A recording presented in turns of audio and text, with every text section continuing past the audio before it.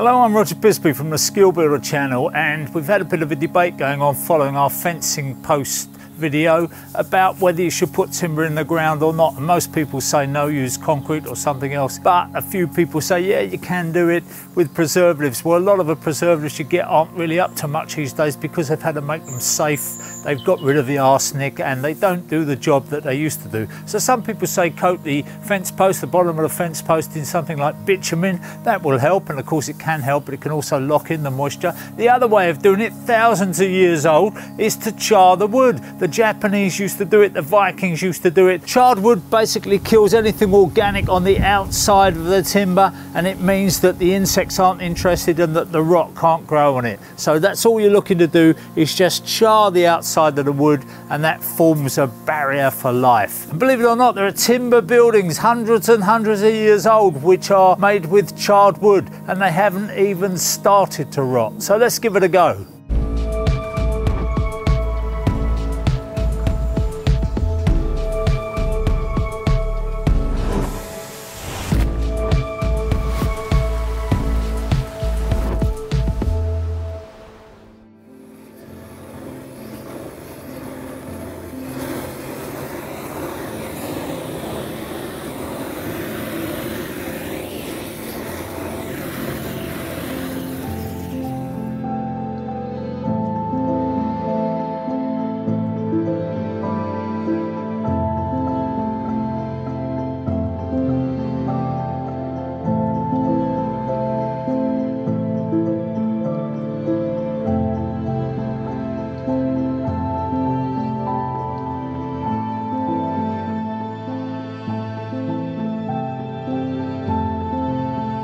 And if you want to do planks, if you're putting up siding on a shed or something like that, and you just want to take ordinary untreated timber and turn it into preserved wood,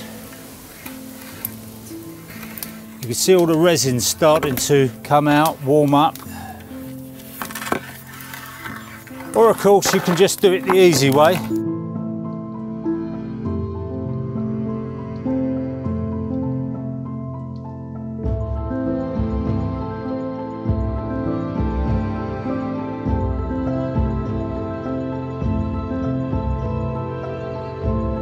So that's it, that's the wood charring process, as simple as that. Just heat it up, burn the outside, and you're away with it. The only thing is, if you're using preservative treated wood, then it's not a great idea to start burning that or heating that up. So if you can get yourself a nice bit of sawn wood, this is very, very cheap, this, because it's not used for much else. And if you can buy yourself posts like this, which haven't been treated, you're far better off as far as the burning process goes. But of course then it does mean that you've got the top end to burn as well, if you're going to have that whole complete protection. Be interested to do it anyway.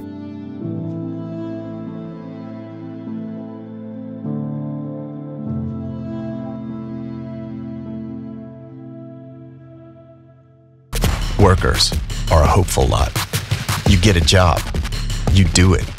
Heavy work or weather, have no say. You power through. Always.